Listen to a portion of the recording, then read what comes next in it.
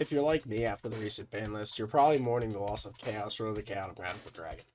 It's an absurdly powerful card. I imagine you don't need me to tell you that, given that it just got banned and, well, it's on screen for you to read. Milling 5 just does so much for so many decks, and I personally loved using it in the Ogdoatic build that you see in front of you. Same with Snow that also got hit, but I was really more of an extender and a cherry on top than an integral and crucial piece. When the ban list dropped, one of the first things that I did was rush to the database and try and find an alternate way to mill cards, to get as many cards as I can into rotation off the top of my deck into the graveyard. And the answer that I found to my issue of needing a way to get a lot of cards in the graveyard, and the best analog to Chaos Rule I could find was Black Feather Darkrage Dragon. This is a card that reads, once per turn, when you take damage, you can send the top 5 cards of your graveyard. It's up to, but let's be real, you're never sending less than 5. And it gains a small attack boost if any monsters are sent, but, I mean, who cares about the attack boost? What matters is that you just dumped 5 cards in the grave. I'll go ahead and demonstrate a way that can be used now. But obviously this isn't good. Let's be honest with ourselves. This card completely, while it does read like Chaos Ruler at a glance, it completely ignores what makes Chaos Ruler good. Isn't just that it mills a bunch of cards, but also that it adds cards to your hand and summons itself back from the grave.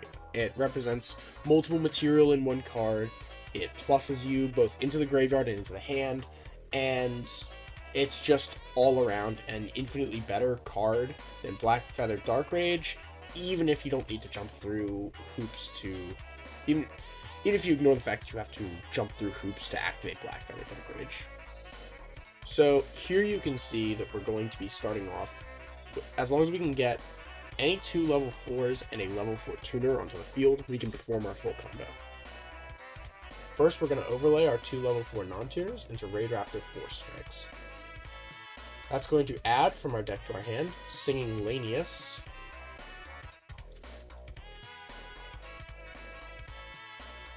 Singing Lanius is then going to special summon itself and be linked off alongside the Force Strix for Wise Strix.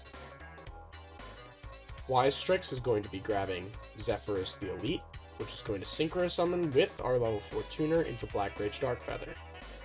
After playing a card that we can bounce, or by having one on field, we'll return to the hand, summon Zephyros, and take 400, milling ourselves for 5 cards. Again, this isn't a good combo. This is just a very situational setup that requires you play multiple cards in your extra deck and multiple cards in your main deck that you really don't want to see outside of these situations.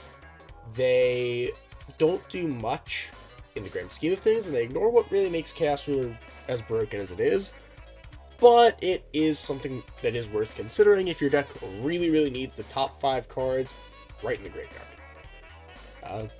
Hope you find some use for this, and see you next time, I guess. I don't know how to end these videos.